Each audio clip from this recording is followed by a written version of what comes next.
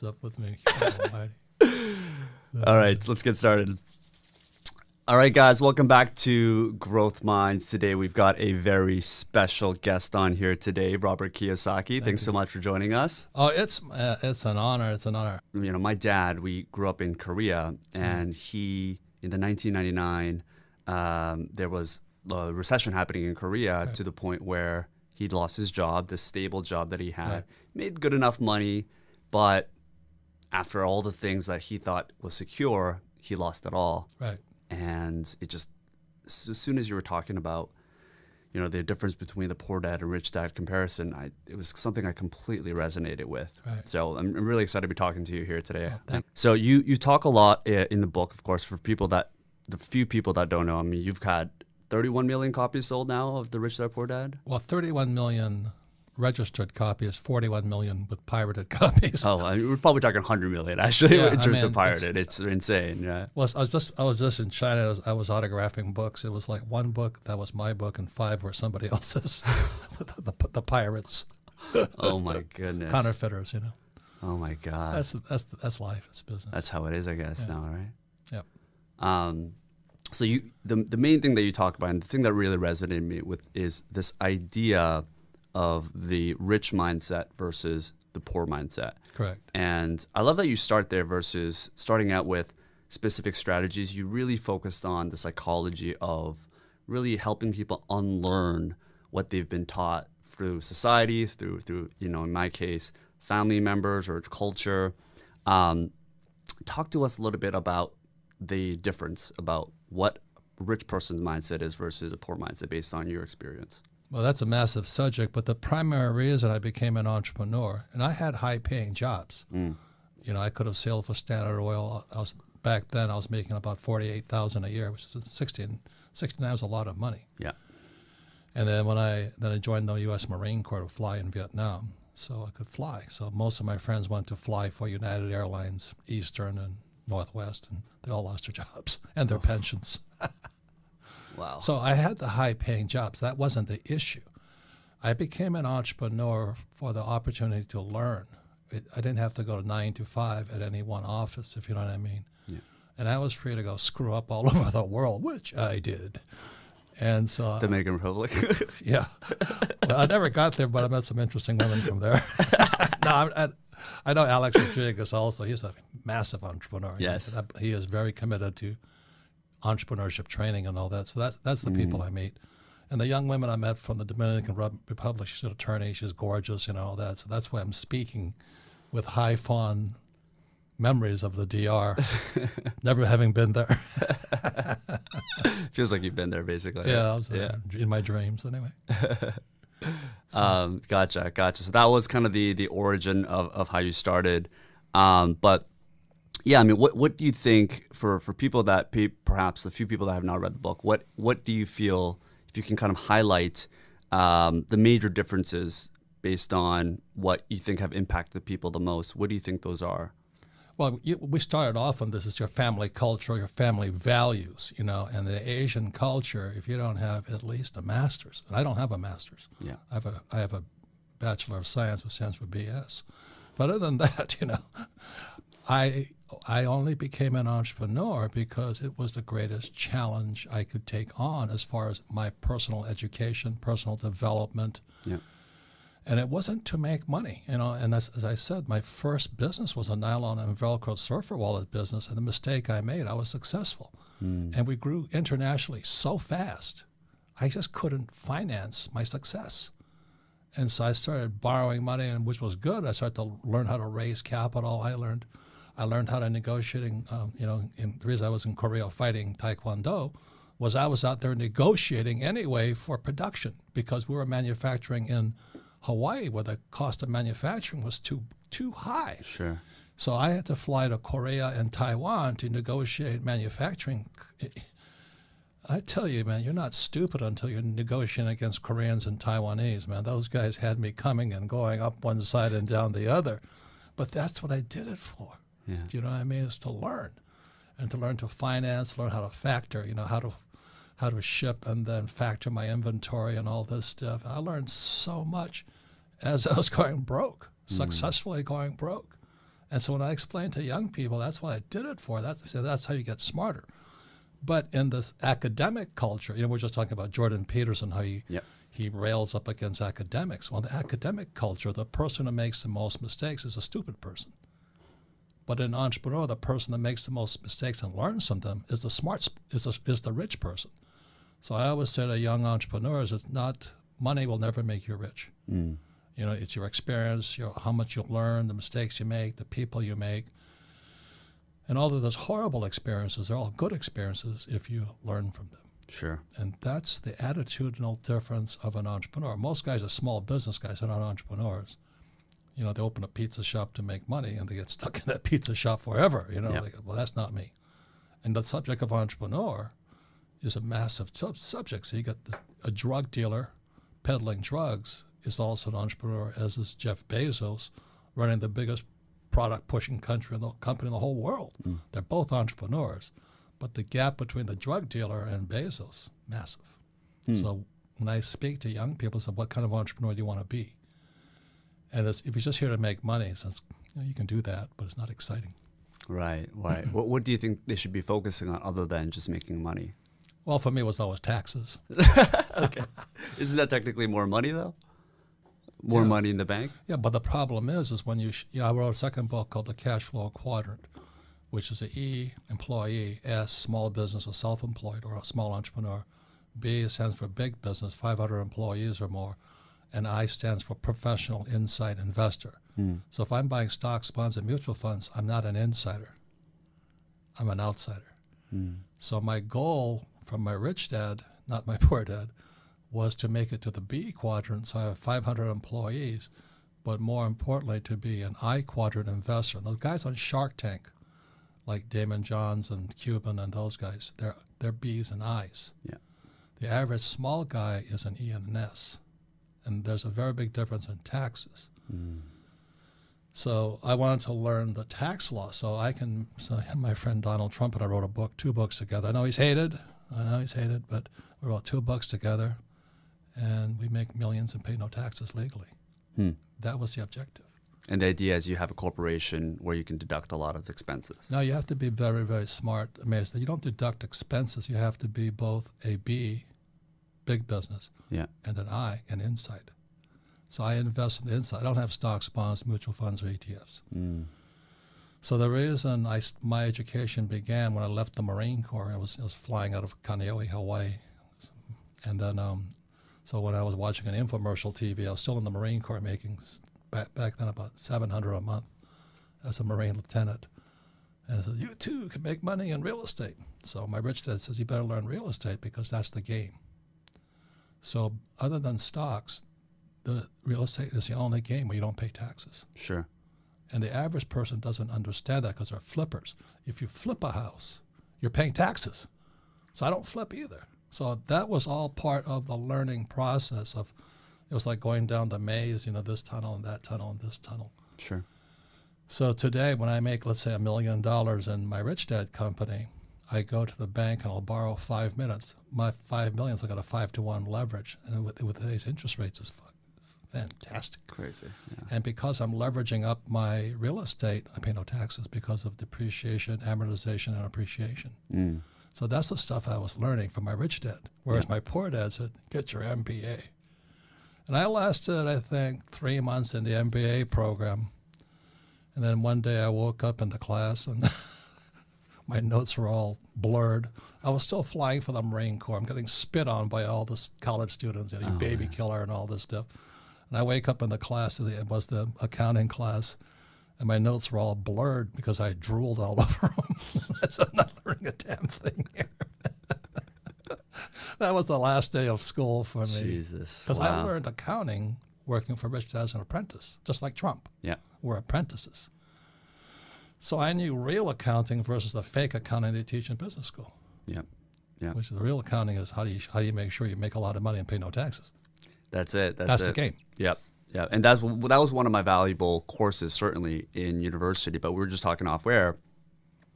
Grew up with very conservative parents. Right. Went to McGill, good university. Great school, yeah. Great school, and just didn't resonate. So I actually ended up dropping out. And I know your first book was talking about people dropping out and the education system, how flawed it was, right? Oh, it's criminal. Yes.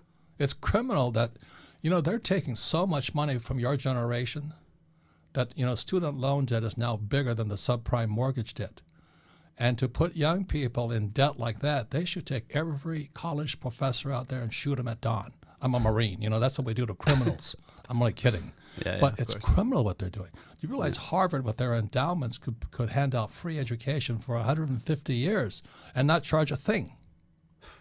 But instead, they take the best and the brightest and load them with debt. If their families can't pay for it, then they're screwed. On top of that, they'll learn nothing about money. Yep. There's a book, Tailspin, by, I forget his name is, but anyway, he's a Yale graduate plus Yale Law. Yeah. And he writes about how Yale is teaching young minds to create derivatives. They're not teaching them finance. And, derivatives are what Buffett calls financial weapons of mass destruction. And we're still producing today we're 1.4 quadrillion in derivatives. On top of that, the young people are deeply in debt. Right. And there's still no financial education in our schools. And unlike corporations, when a student defaults or they go into bankruptcy, they still owe the school's money, right? It's the worst type of debt you can possibly get into because there's no escape. See, if I got crucified for this, but I have one bankruptcy on my record, but it was a corporate bankruptcy. I have 27 companies. So 1 out of 27 going bankrupt, I thought was pretty good. But of course, a journalist, that's all they focus on. You have a bankruptcy. And I said, let me tell you something, numbbrains. There's a personal bankruptcy and there's business bankruptcies. No, but you have a bankruptcy. I'm going. Yeah, that's all they care about, right? But they don't know any difference. Yeah. And I agree with Buffett. He says, if you have stupid journalists, you have stupid people. Absolutely. And that's why I love Jordan Peterson, because he's attacking the academics. I love that guy. Look at the headlines right now with Corona and everything that's happening. It's crazy. God, no, but you know what I mean? Our academic systems are out of touch with the real world. That's my complaint. Yeah. And next to one of my best projects, a student loan provider is building this project that makes my place look small. I mean, they're building this massive, all built on collecting and servicing student loans. It's massive. Yeah.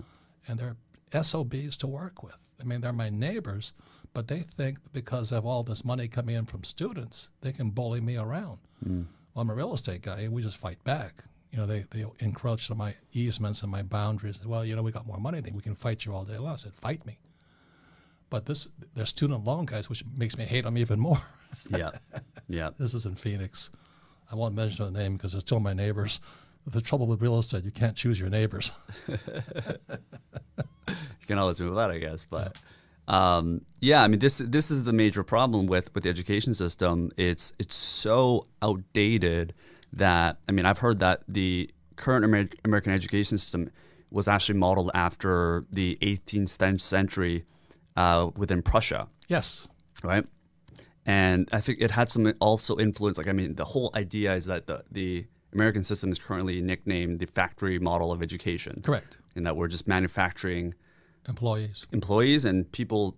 They're almost discouraging people to think in a creative way in a world that will thrive with creativity because everything's going to be automated away. It's just insane. It is insane. The several things that I find, one more time, second book, Cash Flow Quadrant, ES. On the right side is B and I. And that's where guys like Mark Cuban and Damon Johns come from. They're professional investors. They acquire companies, they finance companies. They have what's called family offices, not home businesses or home offices. They're family offices. So I have a family office. So when I was a young man, my rich dad said to me, someday you want a family office. I said, what does that mean? I got an office. He goes, no. It's where you have a whole team of people moving your money for you because you got so much money coming in. Say too much money is a problem also because you got to keep moving it. So I have a family office, and that was part of the whole process of becoming rich was so I could learn to have a family office. And the average guy has a 401k. Why am I kicking his butt? I don't care if he went to Harvard. I'll kick his butt up one side and down the other, making millions, not paying taxes, but keep moving my money. Yeah. Yeah. So that's education. That's what I learned. Do you recommend, because there are schools, obviously, that are not as expensive in America. If you look at Europe, there are schools that are relatively cheap. Canada is still very expensive, but it's certainly not to that level of the US. So from like a cost perspective, if it is a lower cost, do you recommend, are there specific types of people that should still go to school and benefit from that if it is a low cost, or should they just avoid it altogether? No. That's a very good question, because the question is, what do you want to become? You want to be an employee, go to school, go to McGill, go to Harvard, go to Stanford. You know? Yeah. You want to be an entrepreneur. I don't know where you go. So the way I learned that was when I graduated from the U.S. Merchant Marine Academy right here on Long Island. We're the highest paid graduates in the world. Back then, there were still ships at sea. Now that all the ships are gone because of our wages are too high. Right. So back in 1969, when I graduated, I was making $47,000 a year. Back then, it was huge money. That was a lot, yeah. And then my other class is making $120 a year because they were driving bomb carriers into Vietnam. And so they were in the zone for, I think, 18 months and was all tax-free. So you're a 22-year-old kid making $120K a year, tax-free. You did 2 or 3 trips, you were finished. 2 or 3 years, you're out. But I went to Standard Oil. And then I went to fly for the Marine Corps because the war was still on. I saw Vietnam and I said, geez, I want to participate in this one, because I was draft exempt because I was sailing for an oil company. Oil is draft exempt. So I joined the U.S. Marine Corps and went to flight school. And that's when I realized the value of education. Yeah. See, if you're going to be a pilot, go to flight school. You're going to be a doctor, go to medical school. You're going to be a dentist, go to dental school. Where do you go if you want to be an entrepreneur? Because, and the other thing too is when I was in flight school, you could already tell the good instructors because the good instructors had just come back from Vietnam. They were up to date. Yeah. They were saying the damn Viet Cong, they changed this, they changed that. And so the U.S. Marine Corps and Navy syllabus was sending down, you should fly this way. This guy said, don't you fly that way, you'll be dead tomorrow. Because the Viet Cong was changing, we had to change. So just one example, I was a gunship pilot. We'd come in at 1,500 and roll in. And then the Russians gave the Viet Cong was thing called an SA-7. It's called a Strela in Vietnam. And the Taliban used it against the Russians in Afghanistan. Yeah. So if you came in at 1,500 with this new technology called the SA-7 or the Strela, you were dead meat. You're coming in too high. Huh. So a Viet Cong with absolutely no training at all, just point, pull the trigger. This heat signal went up right up your tube, blew you out of the sky. So we're in flight school learning how to fire guns and rolling in from high, and these instructors are coming back. You do that, you're going to be dead. And that's where I learned the value of technology and education and the best teachers. Sure. So suddenly the teachers were telling us to come in at 1,500 feet on a gun and rocket run. We were saying, you're going to be dead. And so they were trained to come at what's called defilade. We had to fly below tree level. So everything was changing so fast. And that's when I really understood education better than anything else. Is education supposed to prepare you for the real world? And what's the real world of an academic? Yeah, it's all theory. Yeah. Yeah. And they don't have the skills for the real world. They want tenure. Yeah. Yeah. And that's the difference. Yeah, I think there are some initiatives that are slowly starting to pop up. It's still very in its infancy stage, like Thiel Fellowship, the billionaire Peter Thiel, he's got this program where he provides students $100,000 that are entrepreneurs to start their own business. I went through something similar in Canada where they provide money, investors, co-founders to start your own company. Good, yeah. And that's why I dropped out, but it's still so... I mean, come on. I followed your advice, Rob. Smart man. Put it into practice. But, it's still so far behind. It's still so far behind. Well, that's the thing I'm saying is that E&S, employee and small business, self-employed, or a doctor or a lawyer, specialist, yeah, the mindsets are different. B&I, completely different mindsets. So on the B and the I side, you have to have a team. So on the B and the I side, I must have a bookkeeper, because the most important thing I have are accurate records. Rich Dad Poor Dad is a book on accounting. That's all it is. It's a book on accounting with no numbers, just pictures. And that's why I made so much money on it. 31 million copies later. That's the trick, huh? Use lots of pictures. I'm a doodler. I doodled in school, so I'm still doodling in my book. But anyway, so on the B and the I side, you have to have the best teams. So I go onto the field. I have a friend who is an attorney, very smart attorney. He cannot figure out why I make like 50 times more money than he does and I don't work. But he's a hard-working attorney. And I go, well, number one, you're in the wrong tax bracket. And number two, you're a lone wolf. I'll kick your ass all day long. That's like going on to the football field and taking on the Patriots, Yeah. Can you elaborate a little bit more on the tax bracket for people that may not be aware of what you're talking about? Yeah, if you're an employee across the world, the average tax bracket is 40%. So you make $100,000. That means 40K is going to the government. If you're a small business, an S quadrant, 60% goes. So these guys that become small entrepreneurs, they wind up in 60% brackets. You can edit all that out, right? The coffee. Okay. So you go, they're a 60% bracket. So my objective was to get to the I and the B and the I. So on the B side, when you have 500 employees or more, you pay 20% in taxes. So that's why when we're here in New York City. When Amazon was looking to move to New York, they were going to give them all the tax breaks possible. Now you're Joe Schmo, the computer programmer. They're not going to give you any tax break at all. You pay the high taxes. Pay more, yeah. And then the I quadrant is a professional investor, the insider, the inside guy. And the number one asset is real estate. That's the game. It's debt and taxes. So every time I make money in the B quadrant as a business owner, as a 20% bracket, I then move my money into real estate and I pay no taxes. Yep. And that's the game. So I get the whole tax system of capitalism is designed to make you richer. But our schools will never teach you that, which is the battle today between you academics who are E's and S's for most sakes. And then you have the B's and the I's. Their skill sets, their mindsets, their beings, their spirits are different. So like, when they kicked Bezos out of here, no problem. He just moved. Yeah. So for an entrepreneur that wants to one day start their business and they understand now because you're here that the school system that they're currently in is not going to provide them that, or let's say a parent is watching and they know that, their student is going to be part of the STEM field, let's say, what should they do? Should they go out there and drop out like I did and try to start their business and take that risk? What are the ways to transition off of that? Well, that's the reason I wrote Rich Dad, Poor Dad, and then the quadrant. So it gave guys like you kind of a roadmap. I mean, there's so many different ways you can get there. And then the third book is Rich Dad's Guide to Investing, the I quadrant. See, the I quadrant's the key. And as a professional investor, I use the I quadrant to analyze businesses. Like I just invested in an education company, and are you a trader? What's wrong with you? Why are you investing in an education company? I said, who funds education companies? And they go, I don't know. I said, the government.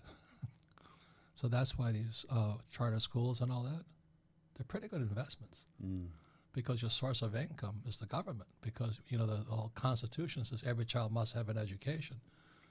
So they might be teaching them garbage, but I like the source of funds. Because you're on the other side. I'm only kidding. Because you're on the other side of the table, right? Yeah, I'm just sitting there going, what am I looking at? I want, if the entrepreneur has no skills and say, I got a PhD, but I can't sell, I can't negotiate, I don't have any professional skills and all this. I don't care if a PhD, I'm not going to invest in you. But if you say to me, the federal government is going to give you $1 million a month to teach kids, suddenly I like you a lot. Because it's the federal government that's a true giving you the capitalist money. here, right? I'm not that mercenary, but No, I'm pretty close. I'm pretty close to that. And then I'm just going to invest that money in real estate. Yeah. Yeah. Let's talk about money. So we talked about this idea of the rich mindset. We understand how broken the education model is because it's a lot of it, as we mentioned, modeled back to the 18th century of Prussia and the factory system. It was what you're talking about. It had two purposes: one, to train employees, and second, to train soldiers. People would just do as they're told without thinking. Right. Was that because they were fighting Prussia and they realized how efficient the soldiers were in the war and they wanted to model after that? Well, they were taking farmers. Right. You see, the whole thing went agrarian, industrial, today technology. So back then, they were trying to get these farmers who were pretty independent little guys, and they work for themselves. So they're trying to train them from farmers or S quadrant, self-employed, to employees or soldiers. Right. People who would do as they're told. Right. And the education system hasn't been updated since that time, basically. No, it's actually gone backwards, in my opinion. In what way? Well, they're misinforming and miseducating. Look, the biggest thing for an entrepreneur is you've got to learn how to make mistakes. And they school punishes you for making mistakes. Second, you have to operate in a team. You know, everybody talks about team, except in school. If you take tests as a team, you're called cheaters. Yeah. So just those two mind constructs. The average guy goes out there afraid of making a mistake and starts a business and they make mistakes, obviously. Then they don't have a team. Gotcha. And the odds are stacked against them. Yeah. So my wife and I started with a bookkeeper. Why a bookkeeper? Because the number one thing an entrepreneur must have is accurate records. I've made so many guys show up and they said, where are your records? They want me to fund their company. They don't have any records. They have no numbers. I said, how do I know if you're good or bad? Well, yeah, man, it's a good concept. We're doing a lot of good. We're going to change the world. Yeah. This is like a revolutionary concept. We're good people. Yeah. You know, I have a master's in art. Yeah. We're from the same city, you know? I know, yeah. You know? We grew up together. Yeah. Oh, I had this one guy. Oh, it was painful. My classmate, Hawaiian guy, you know, and Hawaiians have a different culture than the Japanese culture. And what he happened? says he wanted $2 million. I says, for what? I said, because all of my kids are unemployed. No, that wasn't the real reason, was it? He says they've all lost their jobs. So you wanted just to loan money? No. I was supposed to give him the money because we're family. That's awkward. No, but I'm not trying to pick on the Hawaiians. Yeah. What do they call the people from Egypt? What do they call these guys who are? I forget. Their culture is if you have something, it's mine. I forget what do they call it? They're gypsies.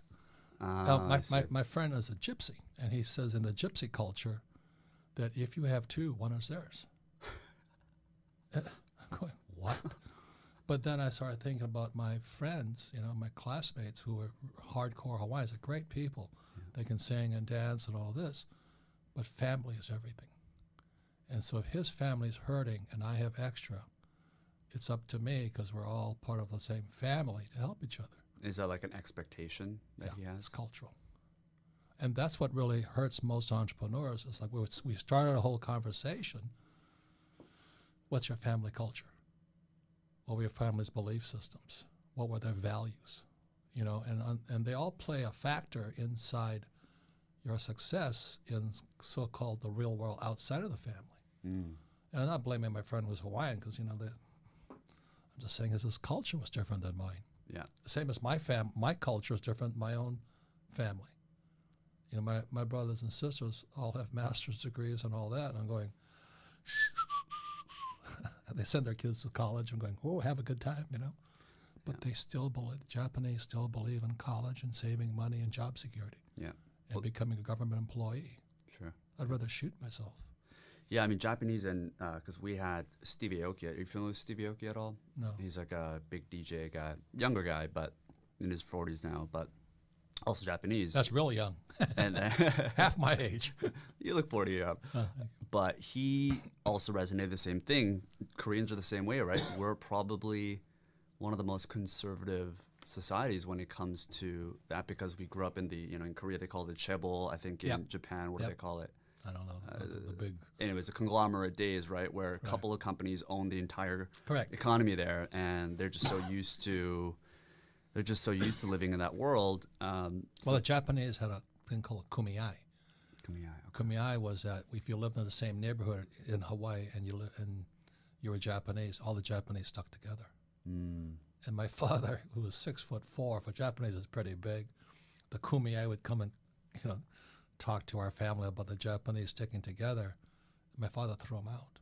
And these are he says, look, we're Americans. Get that in your head right now. So I had these conflicting cultural values. Sure. So again, for every entrepreneur, first thing you must inspect is what was your cultural heritage. Not that it's right or wrong. What were the values? Did you just struggle with that when you were growing up in high school? Hey, when I wrote Rich Dad, Poor Dad, I almost went to the devil for that one, Because Japanese, you don't ever criticize your father. Same as Korean and Chinese, right? Father is the king. Yeah. It's very patriarchal. Yeah. So when I was asked, well, how do you feel about writing a book about your father? I said, well, he's dead. I had to wait for him to die before I wrote the book because he would have killed me.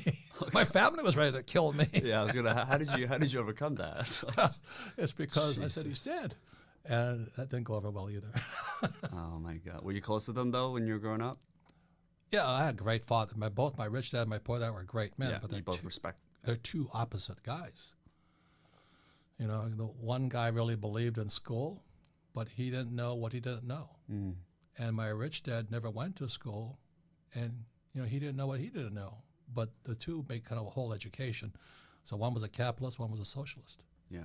And so then we have Bernie Sanders versus Donald Trump, and I don't know, all this other stuff going on. It's kind of hysterical.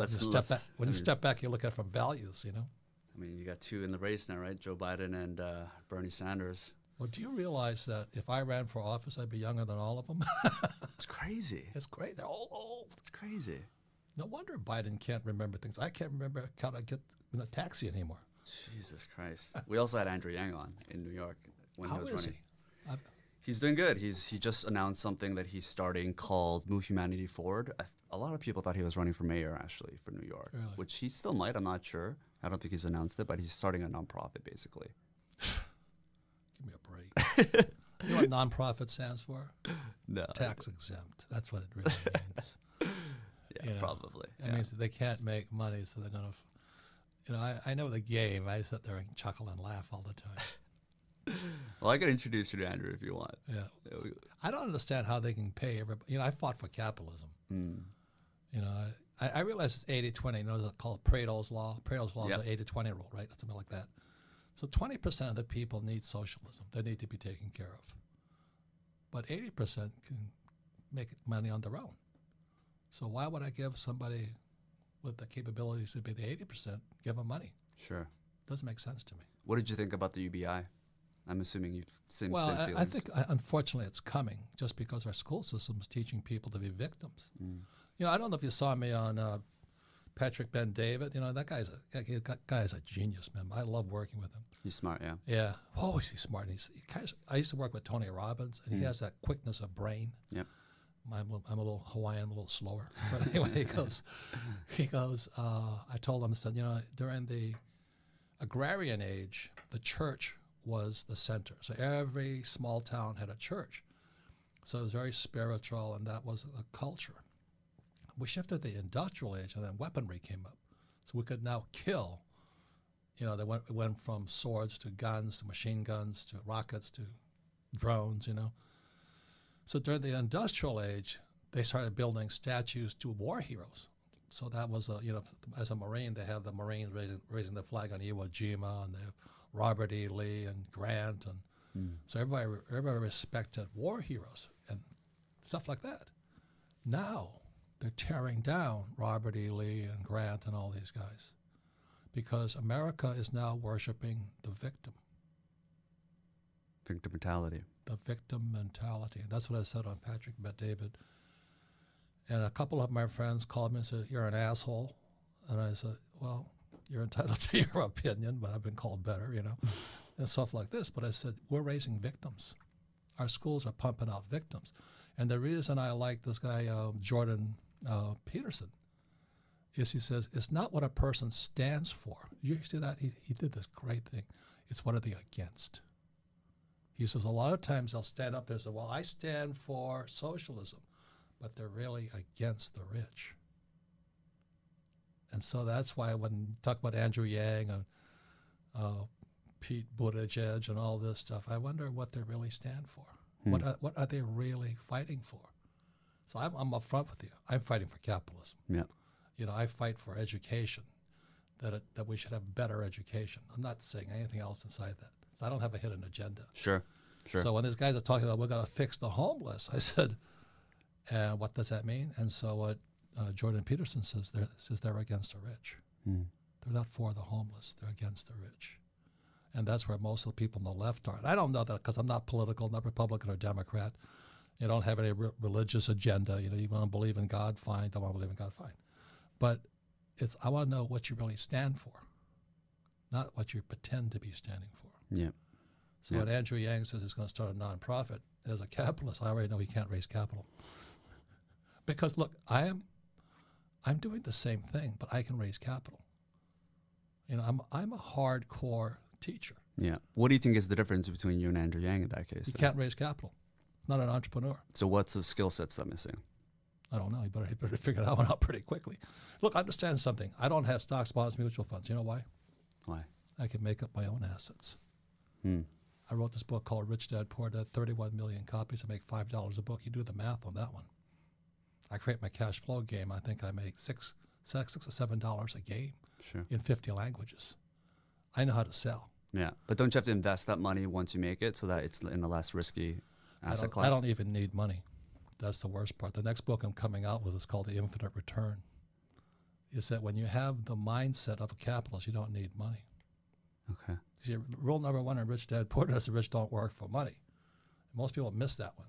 But that goes back to 1971 when Nixon took us out the gold standard. Yeah. And money became fake money. Yeah. So anyway, my Rich Dad was preparing me to think about how can I make money without money. And the way I do it, I create an asset, like a book. I'm not saying write books because that's a tough industry. But I write a book today. I sell 50 licenses to 50 different languages. And I collect royalties for years, the long tail. Yeah. So my money just keeps coming in. From with that, I borrow. So let's say I make $10 in a book. I'll borrow $50 to invest in real estate. I step up my basis for depreciation, amortization, and appreciation. Gotcha. That's financial education. Yeah. Not that garbage they teach you about invest for the long term in the stock market. Why would I do that when I can make up my own assets? Yeah. You know, that's what entrepreneurs do. Every entrepreneur should be making up their own assets and staying out of the stock market. That's my point of view. But can everybody do it? No, of course not. Sure. But I've screwed up enough times to prove I can do it. And my accountant will back me up. Yeah, the guy is an idiot, but he does create assets. Yeah, I mean, you have this great core competency, which is the ability to communicate something that's very complicated or what has been made complicated because why would people go to school and pay for that money if it sounds simple? So you made it really simple using pictures and everything. Right. And you've been able to find leverage. They'd say that you can find leverage through people, capital, or especially now it's media and software. Yeah. And you've been able to do all three of those. Yeah, and trade, you know, Rich Dad is a brand, man. Yeah. What that's worth. Yeah, no, it's impressive what you've done. It's amazing. But I can sell. And that's why my first job when I left the Marine Corps was to join Xerox so I could learn how to sell because of being Japanese, right? I was really shy. Yeah. You know, I could kill people from the sky. I was a Marine, I was, you know, a decorated hero and all this crap. But I couldn't pick up a girl in the bar. And when I said that to my Rich Dad, he says, your sex life sucks, doesn't it? And I said, oh, it's terrible. He says, because you can't sell. You can't sell. And so he says, if you don't sell, you're going to be lonely and horny all your life. So that kind of inspired me to learn how to sell. Yeah, yeah. So I joined Xerox, you know what I mean? But you have to do what it takes. So Andrew Yang is a good, smart, very smart guy. He can't sell. He doesn't know how to create an asset so somebody will give him the money. Then he doesn't know how to invest that money so he pays no tax on it. That's why he has to go the tax exempt or the, what do you call that? I don't know what you call this. I don't think in their words. Well, he has been able to raise insane amounts of money as tax deferred, you know what I mean, for tax advantages. I see what you're saying. Yeah, he's just in the wrong system. No, I mean he's doing good for himself. Yes. But as an entrepreneur, I'm kind of in the same.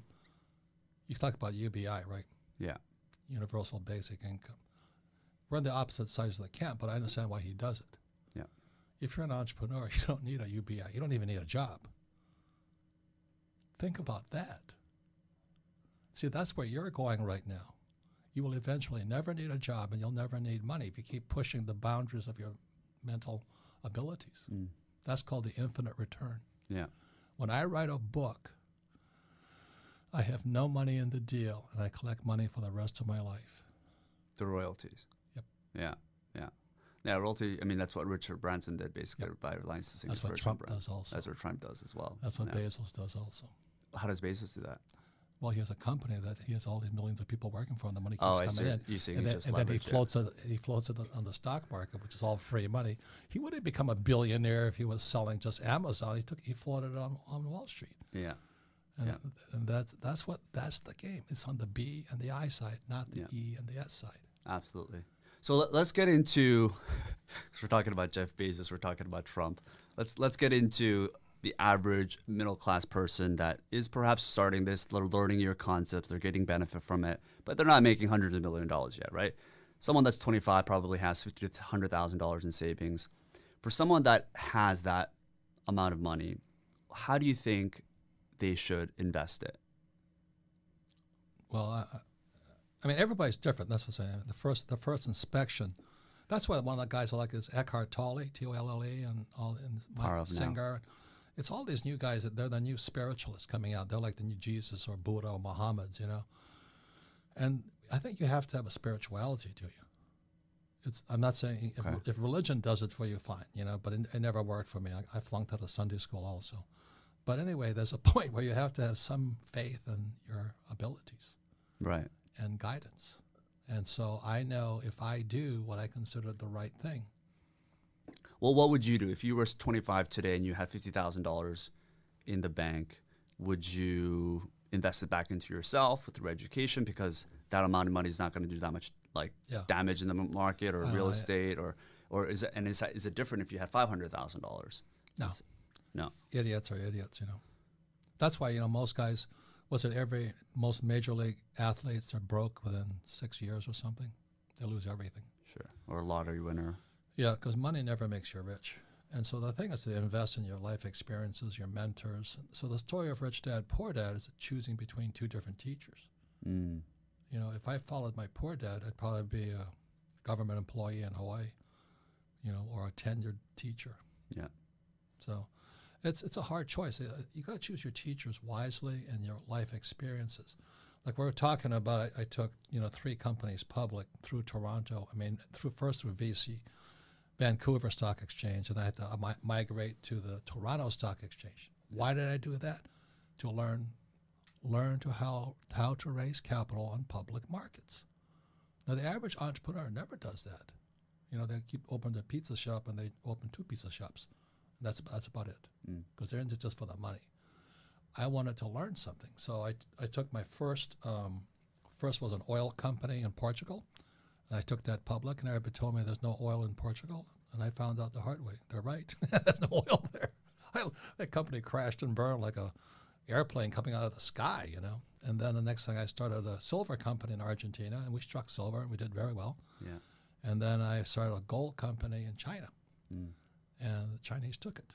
So Jesus. Those are priceless experiences. You know, aren't you bitter? I go, yeah, but that's what I did it for. You understand that? I did it for that.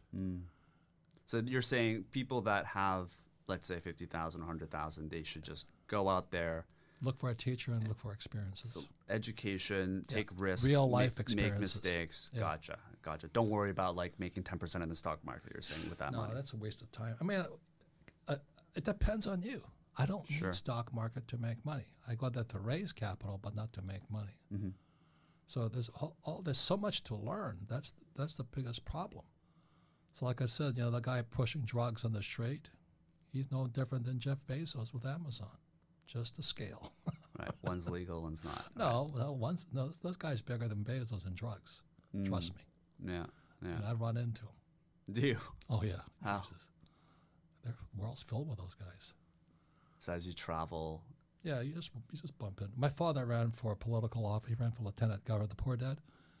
The first person you have to kiss the ring on is the criminals.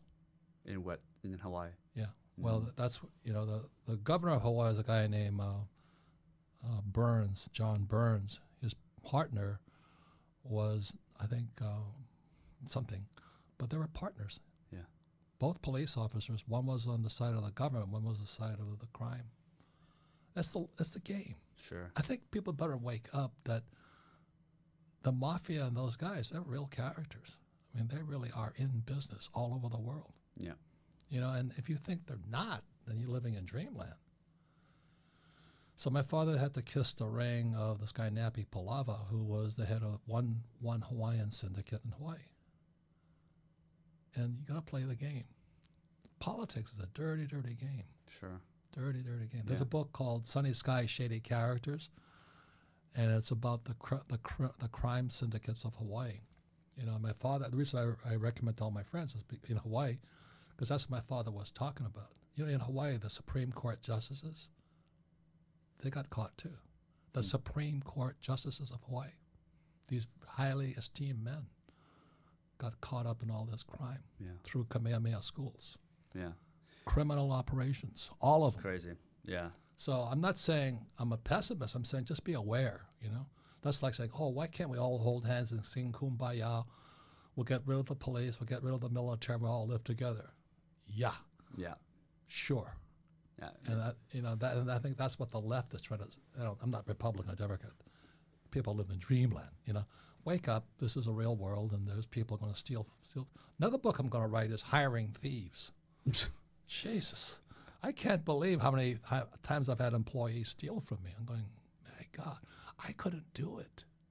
Not that I'm a saint. Not that I'm going on the short list for saints. But several times I've lost a lot of money because I hired the people that steal from me. Have you improved how you read people? It's almost impossible, but you have to. I mean, it's my fault. I mean, I take full responsibility because, I didn't, as Reagan said, trust but verify. Yeah. The trouble is that people verify with the guys I should have not trusted. Oh, I see. So you started the wrong foot, basically. Well, do you know what I mean? It's like the first guy that stole all my money was my accountant in my nylon wallet business.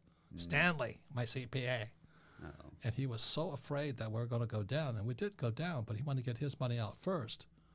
So I raised $100,000 extra. I brought it in. This was years and years ago as a kid.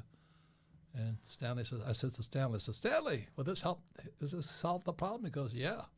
I forgot to define whose problem it solved. Stanley's problem, and he ran off with it. Now again, it was the best thing that happened to me because I woke up. Mm. And I think for young people, I think that's really the thing. Keep waking up, keep learning. On the good side, you meet some of the best people on earth. Like my team of advisors right now, we all came about because of bad partnerships. Like Kenny McElroy, we've made millions together in real estate. I met him through a bad partner. And he and I started talking and said, just how can we be so stupid? Because we're so stupid with the same partner, if you know what I mean. Sure. But we met each other. I said, well, let's not do that to each other. We've made millions. It's amazing. Yeah. So there's always a silver lining, but you've got to look for it and be aware. There's people who do not really subscribe to your philosophies. Sure. And they come from different backgrounds. Yeah, I mean, after university, I went straight to Argentina. I had no idea this was happening. It's getting worse now, but there are locals telling me that they woke up one day and money in the bank disappeared. I took, my kid brother, he lives in Hawaii, he's the greatest guy, I took him to Argentina because he wouldn't wake up. So we're out there in Argentina. I introduced to my friend. The friend was an engineer, probably a little younger than my brother and I. And he says, I was a millionaire in Argentina with U.S. dollars. And one day I woke up and the money was gone. And so the bank said, oh, don't worry, we'll give you $1 million back in pesos. So my brother sat there and he says, is this why you brought me here? I said, yeah, wake up. Wake up, yeah. Because you're Japanese.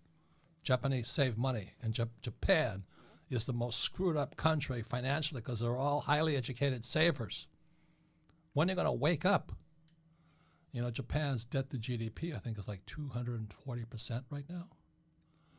It's the worst in the whole world. Wow. And they all save money. If the Japanese didn't save money, Japan would be gone. And my friends inside Japan say the banks now lend debtors money so the debtor can pay the bank back. So what happens, the debtor gets deeper in debt, but the bank looks like everybody's paying their bills. And I said, I don't know what the Japanese have a word for it, bakatari. Which is? You're an idiot. Okay. And the Japanese are very good people, hardworking, diligent, and all this. They have no financial education. They believe in saving money. The Yakuza is their mafia. It runs rampant through that place. Yeah. And they still pretend. Yeah. Well, saving money in this day and age, I think Warren Buffett's got $130 billion in cash right now waiting because there is probably going to be some sort of a recession. People say it's a correction right now because of the corona, but it's a rough time. What are your thoughts on all this? Well, I love crashes. The best time to get rich is in a crash. The problem is this time I think this crash might last a long time. The 1929 crash lasted 25 years. That's how long it lasted. I think this one might be at least 20 years, this next depression, because the numbers are so astronomical. Like I said, if Japan is 260% debt to GDP, 240, 260%, America is 115% debt to GDP. That's much, and increasing $1 trillion a year. Mm-hmm. How are we going to pay it back? And then, my book here, Who Stole My Pension? The pensions are bankrupt. Defined benefit pensions for school teachers, firefighters, and police officers estimate between $9 to $14 trillion underfunded. What's going to happen when that goes down? So that's why I sit and I watch and I go, this one might be a long one. And just today, as we're talking, the 10-year went below 1%. You can't keep printing money. It's never worked in history, at least as far as I know. So that's what I watch. On the other side of it, it's a great time to be an entrepreneur because if you're smart, you have a good spirit, and you learn quickly. See, the greatest thing about an entrepreneur is how fast can you learn. When you look at the 7 deadly sins, the biggest tragedy is ego. Said ego or vainglory is the road straight to hell. And so you got to, I tell you I made mistakes. I tell you I screwed up. I'm definitely on the short list for saint. But you better be honest, and people trust you, and you better keep your word. You're only as good as your word. Yeah. So actions and words must be in integrity. Gotcha. Yeah, a lot of the best businesses have started when there was a recession, right? There was this idea of Nassim Nicholas Taleb. I'm sure you're a fan of him. Oh, he is my hero, man. Anti-fragile, stronger. I love diamonds his get stuff. Stronger, right? Yeah. As in under pressure. So it's a very interesting concept, but people fear it. A lot of people fear it. Yeah, but his lesson is you go to the gym, you get stronger. It hurts for a while, but you get stronger. Yeah. And people are coming out of school weaker today, and that's what disturbs me. And then Patrick Bet-David, man, that guy is amazing what he's teaching. Yeah. And so there's many young guys coming up that are teaching brilliant stuff, and that's YouTube. Which is a whole new channel, right? Is social media now the channel? So if you're in traditional media, you're in trouble. But if you're moving with the trends, you're in good shape right now. Sure. So that's the difference. Well, Nassim Nicholas Taleb also talks about, in Black Swan, he talks about this idea of the barbell strategy. Right. Where he kind of uses like the S&P as like an analogy where most people think this idea of like putting yourself into medium risk is the safest option when in fact you're not really getting much of the upside, but you're getting all of the downside as well. So you're allocating risk in a way that is not actually helping you diversify, and you're actually putting yourself in more risk. And he advocates this idea of putting yourself into very risky assets in a small amount and the rest into, let's say in this case, cash, bonds, and that way... even bonds are in trouble now. Bonds are, I guess, yeah. So most likely cash where it's very liquid. When I was your age, the smart guys were in bonds. Nobody was in stocks.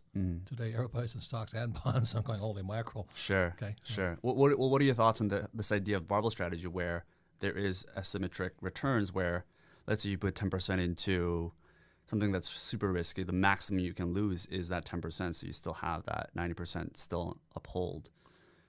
Oh, it depends upon the person. Like I'm saying, I encourage anybody listening to this or any entrepreneur, get to the point where you don't need money. It's called the infinite return. And that's my next book coming out next year. Yeah. When you get to the point where you don't need money, you're home free. You'll never need money. You don't care. You can always put a deal together. You can always create an asset out of nothing. You know, it's like, I don't know what else. It's the power of God-given power. So like I said, when I write a book, I'm selling 50 copies, 50 licenses day one. And let's say I get 10,000 a license. How much is that? 50 times 10,000. Is it 500,000? 50 times 10,000? Yeah. Yeah, 500,000. Yeah. So I'm in the black immediately. What does it cost me? Maybe 10,000 to write a book. You know, so I'm in the black. The same thing if I trade a stock. I would buy a stock at $1, it goes up to 10, and I sell. So I have all free trading stock. I have no money in it. That's what Buffett's doing. They're all infinite return guys. Sure. You have no money into the deal, and you can do it with anything. What are other examples that you would recommend? Stocks, you mentioned, books. Well, real estate is my first deal. Was I bought a condo on the island of Maui for $18,000, and I gave them a credit card to put the $2,000, so $1,800 10% down payment, and I made $25 for it. So I made $25 from no money at all, 100% debt. I love debt, and the average guy's afraid of debt. So it's just mindset. It's what you know. How do you practice? I have made a lot of mistakes. I've never lost money in real estate. Never. Because I invest a lot in my financial education in real estate. Why? Debt and taxes. The more I can use all the debt I want and pay no taxes. I love it. I love it. There's a God somewhere. Why would I buy stocks?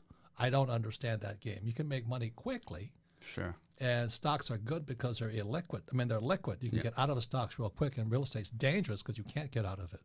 But that's why I've got to study more.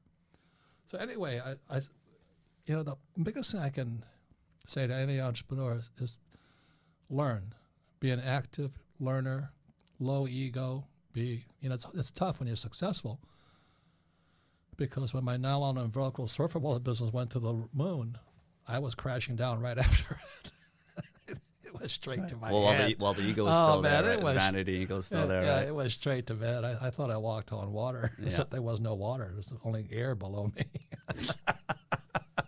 So I learned the hard way. You know, I don't learn it easy. Well, having learned that, is your flow now? Is it that you have, talking about ESBI? Is your flow now? You have these active businesses.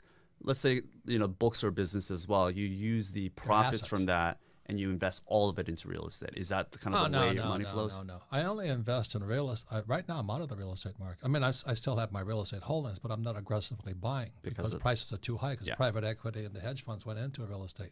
And now it makes it's like the stock market. It's a disconnect between the price and the value.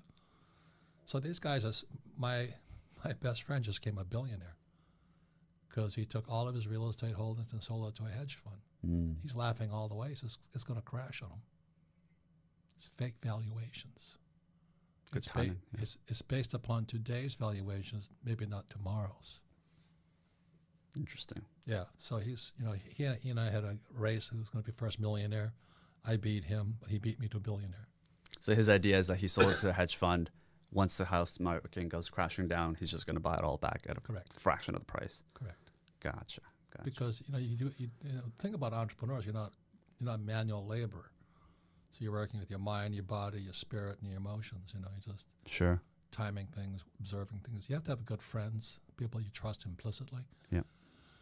And like I have fantastic staff. I trust them with. Some of my people have been around me for 20 years. Some of my best partners are 40 years. And we trust each other. So that takes time. There's also been a lot of crooks along the way. Like I found out, I won't mention names, but some of my CEO and my president were stealing money again. Recently. They can't sell. They can't sell.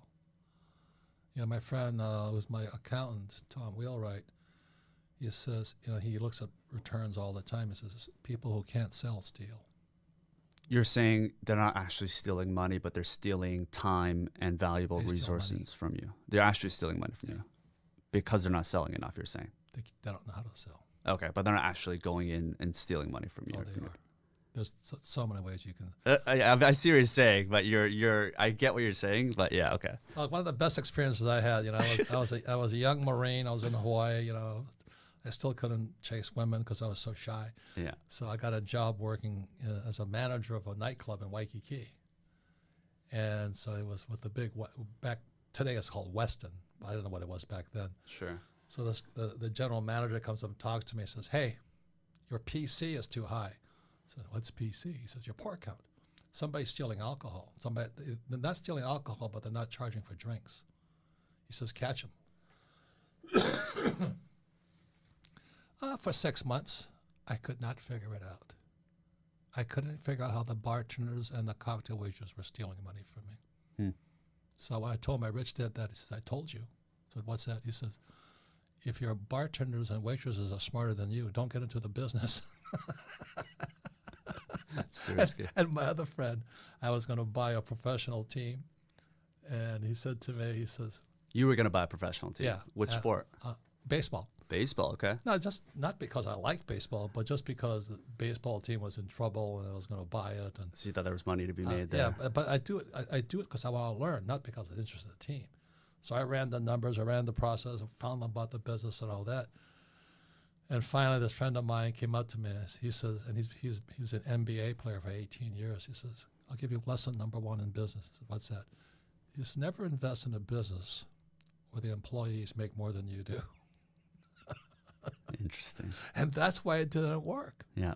Because the more successful the team got, the more money the employees made. You can never win, he says, until you flip it. Yeah. And I said, "I don't want to do that." So anyway, please listen to all you entrepreneurs out there. It's the biggest learning adventure you can go through. Even the bad lessons are good lessons if you have the humility to learn from them. Yeah. I mean, I like your mindset because your whole thing is you're going into these different projects and you have this growth mindset. We're talking on growth minds, obviously, but you're always in it to learn something new. Anti-fragile. So that's Nassim Taleb. He says the moment you go into the unknown, you're getting destabilized, but you're getting stronger. And the average person, they want security and less risk. They're getting stupider and less fragile, more fragile. Yeah. So you become anti-fragile when you go into the unknown. Sure. And sure. I explained that to my company. I said, in my company, I said, "I don't care if you make a mistake. I do care if you don't tell me about it." Gotcha. Big difference. Speaking of unstable, we're probably in a very fragile market right now, and a lot of people are, in many ways, freaking out. What do you recommend people do in a market that is potentially heading into depression? Should they be saving cash and thinking about, becoming more liquid? Like, what are some of the things that they should do? Well, it depends upon the cash. If you're in Argentine, is it pesos? Pesos, Argentine pesos, yeah. I wouldn't touch it. I'd save gold and silver. See, what's his name? What's his Bridgewater's guy? Ray Dalio, yeah. He says it depends upon the currency you're in. Sure. He says, so like Zimbabwe, their debt is financed with external money. Japan is internally financed. So that's why the depression doesn't hurt them as badly. So you have to learn so much about that. So I own millions and millions and millions and millions and millions in gold because I started buying gold in 1973 when it was illegal for Americans to own gold. And I like gold and silver because there's no counterparty risk. There's no other party to it. Gold and silver are God's money. So people say, "Well, it's not a good investment." I said, "Yeah, but I sleep at night. What's that worth?"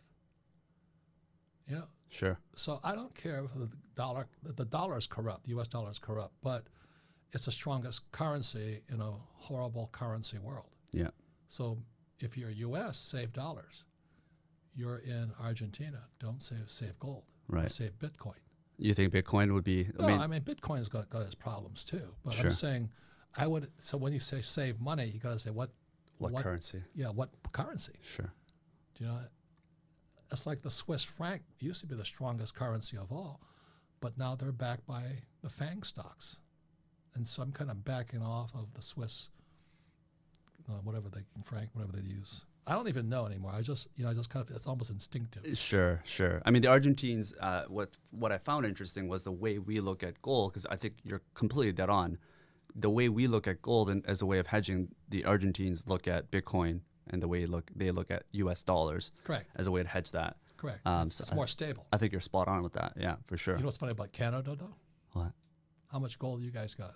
I don't know. A lot, I guess? None. None? Yeah.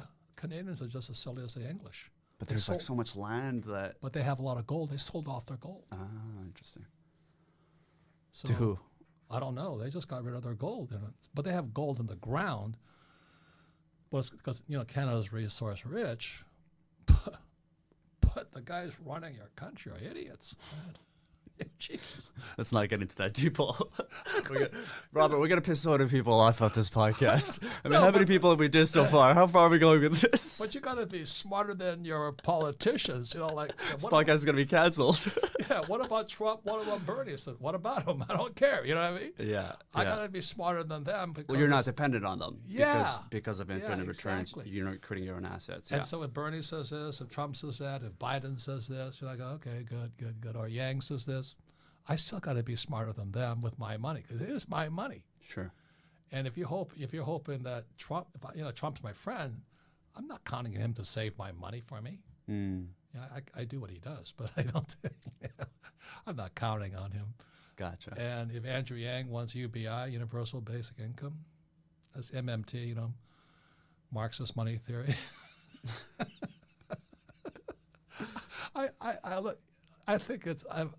I think you got to look at it. It's a comedy show. Yeah, I mean, it's a reality show for sure with Trump in there. I mean, it's a gong fest. Oh, it's horrible. It's kind of funny, but you got the Donald, on one side, reality show guy. Do you still talk to him, by the way? No, not. The last time I talked to him, he announced he was on my show, my Rich Dad Radio show. He says, "I'm going to run for president." I said, "Good for you. I better stand far away from you." Because Ollie's a target now. Did you think it was a joke, though? No. He's a good guy. I mean, he says things he shouldn't say. Right. He could be a good guy, but also there's no two Donald Trumps. He is exactly as you see him, and he shouldn't tweet and all that. Yeah, well, I'll agree with that. Mm. But I'm not into politics. So I listen to Bernie Sanders. I give the guy a lot of credit. To admit to be a socialist in America, as Mexicans friends would say, big cojones. And Pete Buttigieg, a gay guy, and all this, and going, I don't know if he's the husband or the wife, but you gotta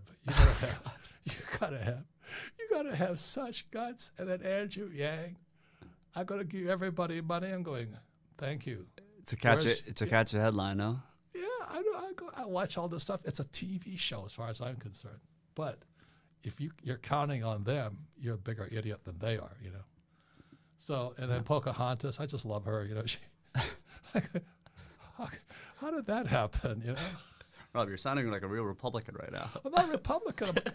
I'm a cartoon commentator. I think it's hysterical. You're just observing this whole scenery. Yeah, basically. but I still have millions in gold, and I still have my real estate. I'm still offshore in many things, and I don't pay any taxes legally. Yeah. So I can laugh. If you're not there yet, you can't laugh.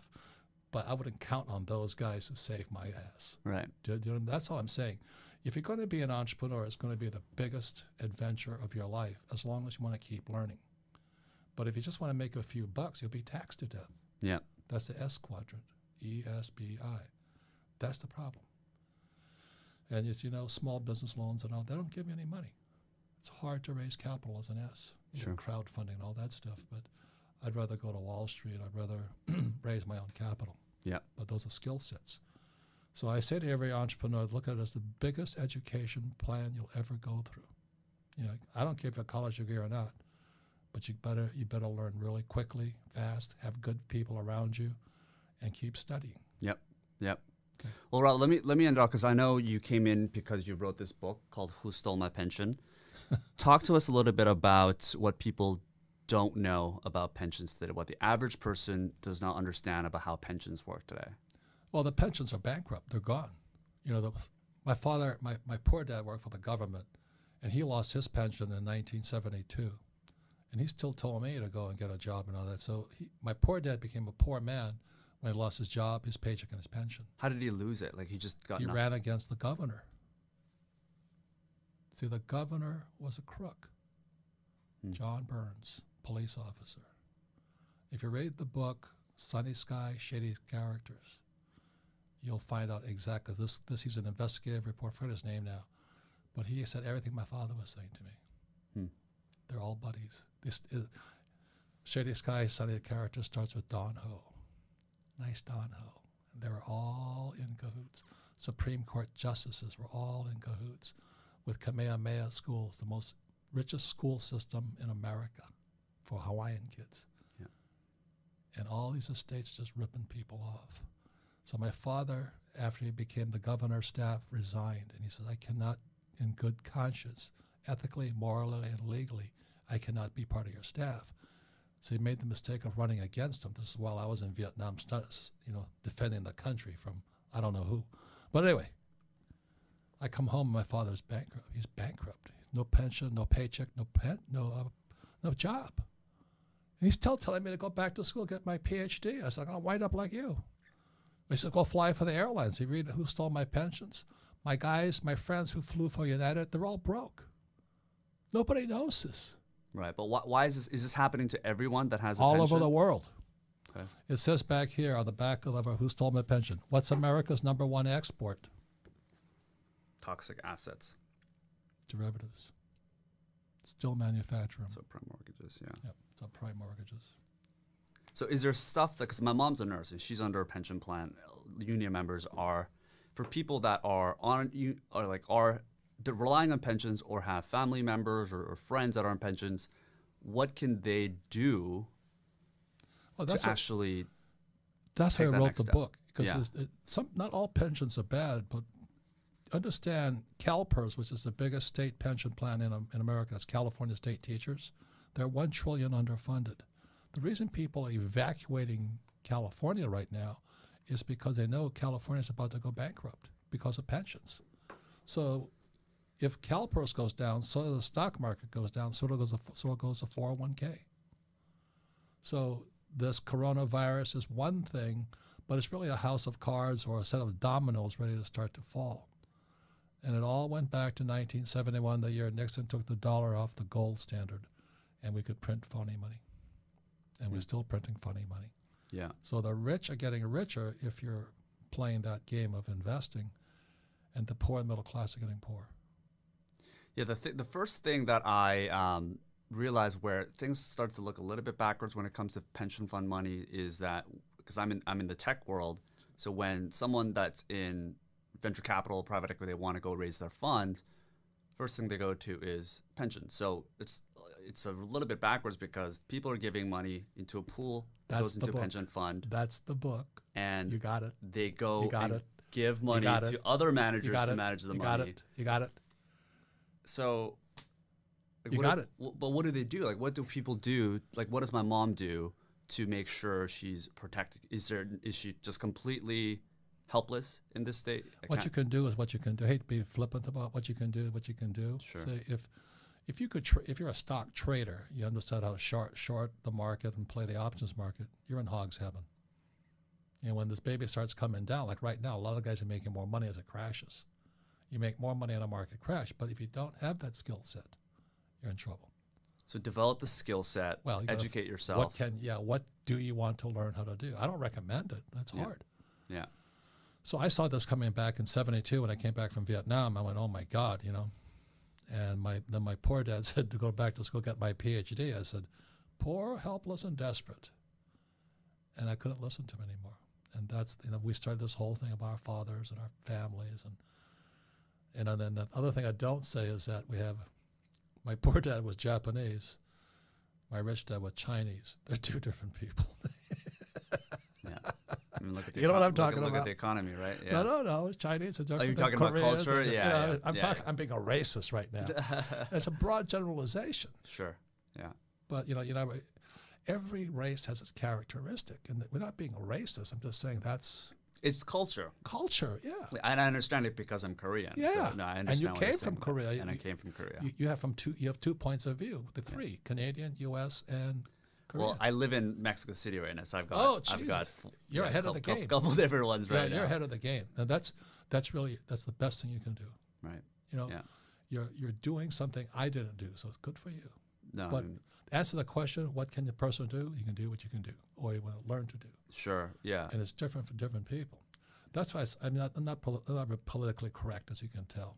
I'm not Republican or Democrat. I think Trump's kind of a clown too. You know.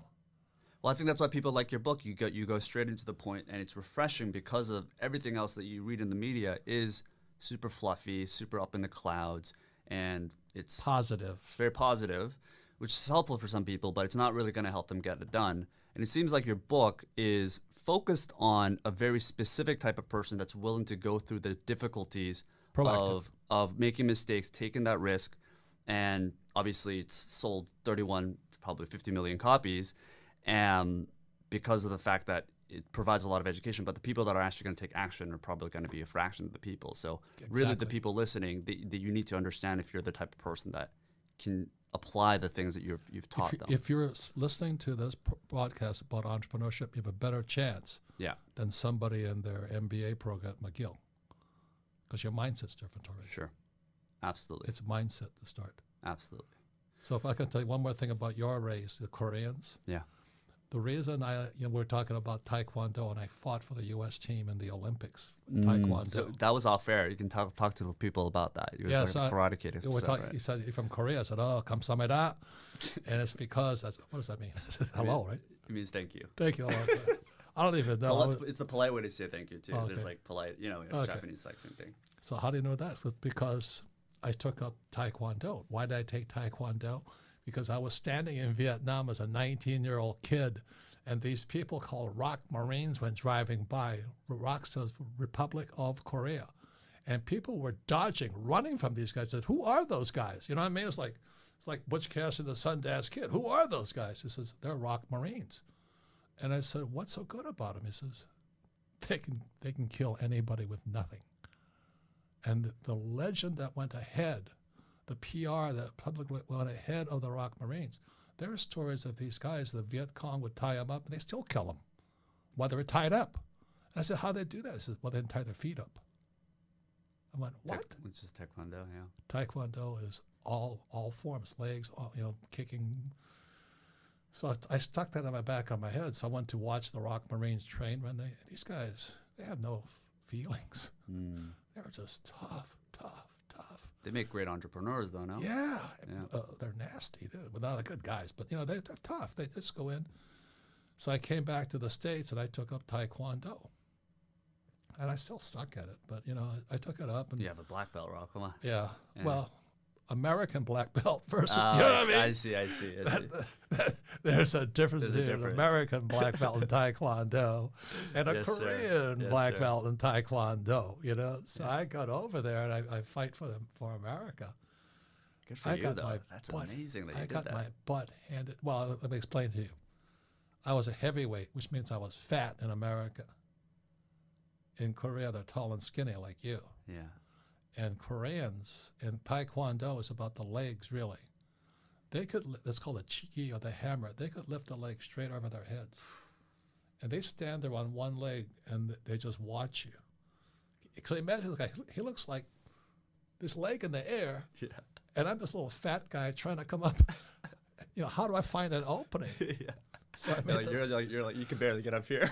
I can't lift my legs. So I get into the ring. I said, "This is not fair." But he's a heavyweight. But he's a skinny heavyweight. Right. But his legs are like. No. He's tall. He was like 6'4". His legs were probably 8 feet high. And I don't know how high he was up in the air. I couldn't come in on him. So I made the mistake. I said, "Well, no guts, no glory." I jumped in on him. That leg came across my head, and I was out. I didn't have a prayer. Jesus. But we're talking about, just like Karate Kid, there was one guy who was watching the tournament, this Korean guy. He didn't speak much English, and I didn't speak any Korean. He says, "You got potential." And he took me out into the country. And for 2 weeks, he trained me. And it was one of the best experiences I've ever had. Yeah. And when I came back to the States, I kicked ass.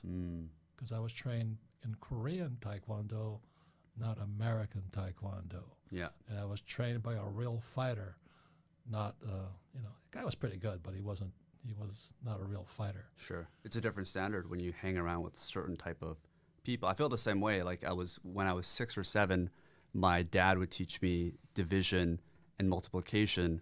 And I got to Canada when I was 7 and they were doing subtraction and addition. Yeah. It's just a different level. Yes, it's cultural. Yes.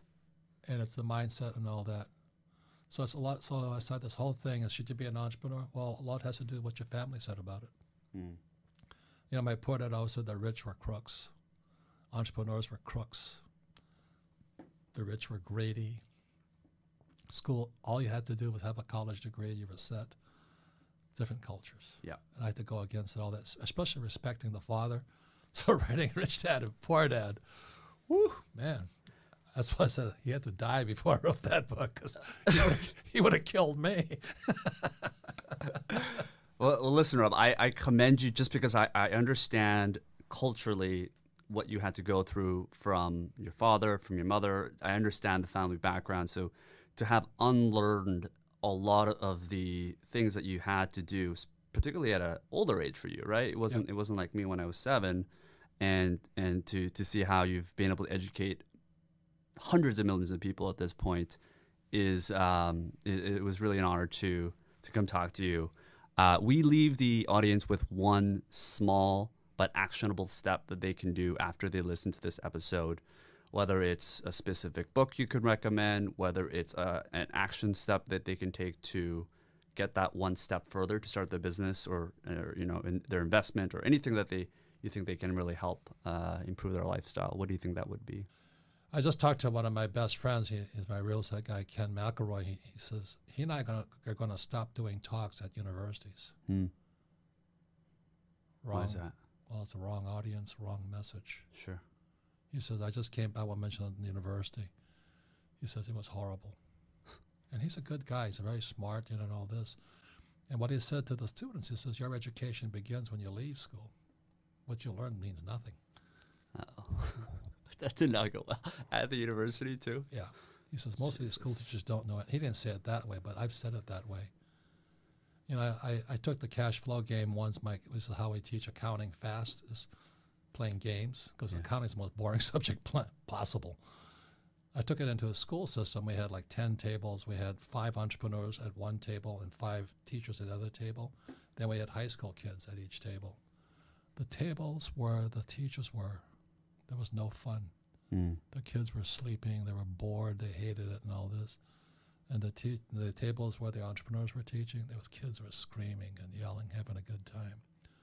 And the people that hated my cash flow game the most was the economics teacher and the accounting teacher. Because they were most at risk as well. They didn't understand it. Oh, at all? Not at all. The accounting teacher looked up in a dictionary. She said, well, this is not the definition for an asset in my book. And I said, yeah, and that's why you're a school teacher. Life isn't found in a book. You know, so they haven't invited me back either. That's cool.